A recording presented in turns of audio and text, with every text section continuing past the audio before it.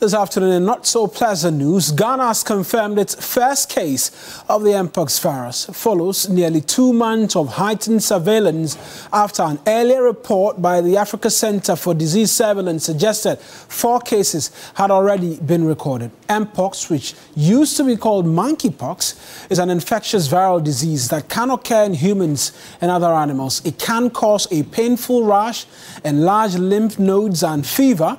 Most people fully recover, but some get very sick, and it's been a concern on the African continent for quite a while. Now, according to the Ghana Health Service, 230 suspected cases are also being investigated across all the 16 regions of the country, with contact tracing and surveillance teams fast at work. Let's run you by what we know this afternoon based off on the case that has been confirmed and the 230 additional suspected cases. And so there it is on your screen, 230 suspected cases in all the 16 regions of the country. The Greater Accra leads with 87 of the suspected cases, with 1 confirmed case. A bit more details for you in relation to that confirmed case and what the Ghana Health Service has been telling us. It was reported at a hospital in September with 3-day history of fever, general body pains,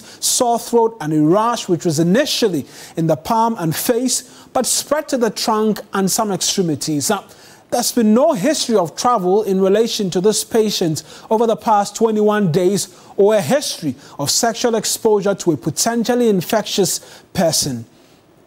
The case was initially admitted but has been later or subsequently discharged and is currently stable at home. What's been the response from the Ghana Health Service? There's been an activation of district, regional and national public health emergency coordination structures. That's one. They've been identifying gaps in relation to dealing with this particular outbreak, and one has to do with limited funding. That rears its head in every challenge in this country. Limited funding to support sustained lab testing and outbreak investigations. Also, limited funding to support sample transportation, especially from hard-to-reach areas such as the affected district, and the need for social support for suspected or confirmed cases who need community isolation.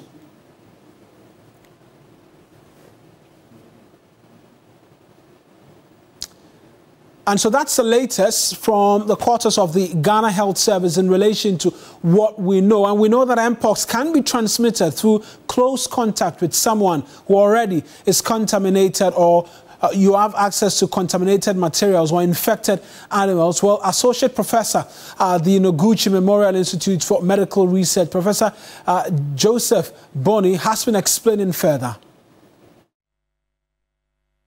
Monkeypox, we have got 2 main clades, or let's say variants. We have the West African variant and we have the Central African variant.